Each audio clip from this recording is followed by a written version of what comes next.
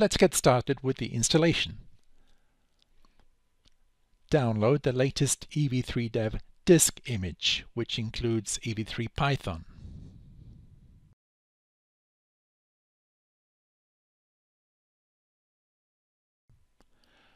Download and install Etcher, a free, simple program that you will use to copy the EV3 Dev operating system to your Microsd card.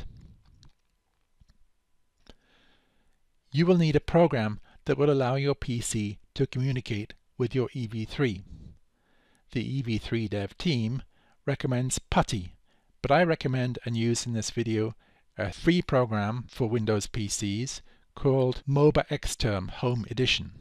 I prefer this to PuTTY because it allows me to easily carry out many operations that would otherwise need annoying cryptic Linux commands, such as for displaying directory listings or creating, renaming and deleting files and directories and so on.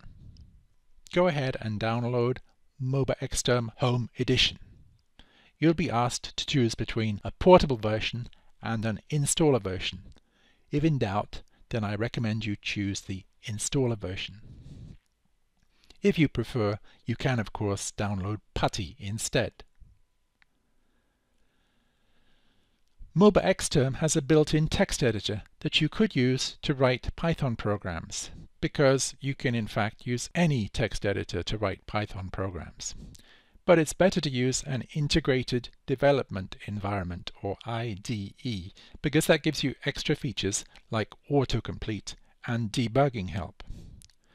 I recommend the Python IDE called PyCharm EDU because it's specially made for learners, it's free, and it's available for several platforms including Mac OS, Windows, and Linux.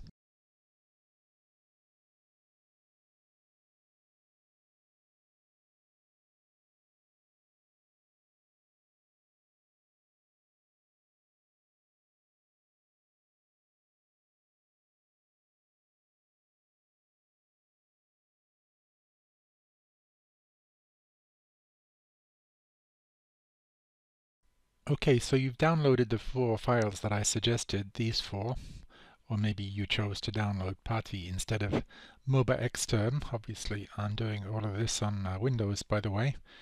I believe MobaXterm is only available for Windows.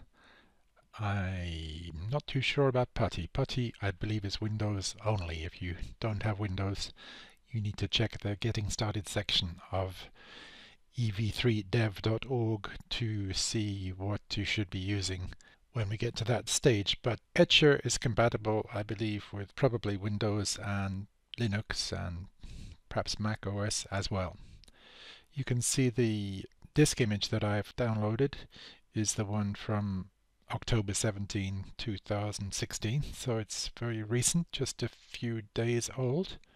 And you can see it's a zip file. The zip file actually includes IMG file, but you don't have to unzip this before you use Etcher, because Etcher is compatible with zip files and IMG files and also XZ files.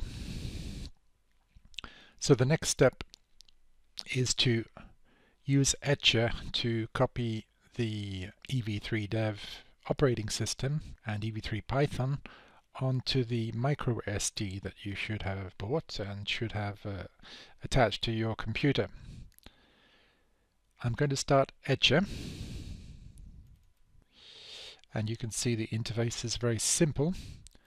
3 steps only. Select an image, select the drive, that is the Microsd card in our case that we want to copy to, and then go ahead and flash the image.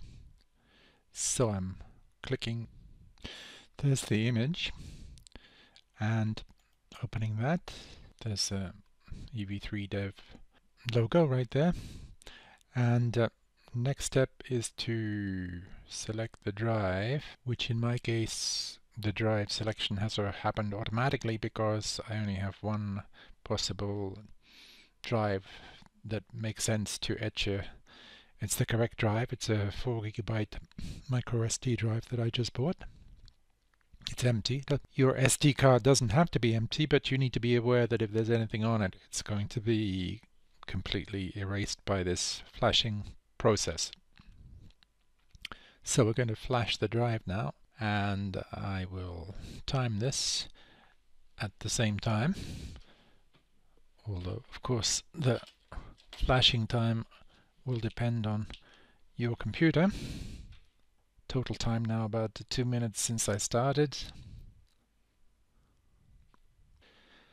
The next step is to take the card out of the PC and put it into the EV3, which should be turned off when you do that, and then we can try to make the connection between the EV3 and the PC.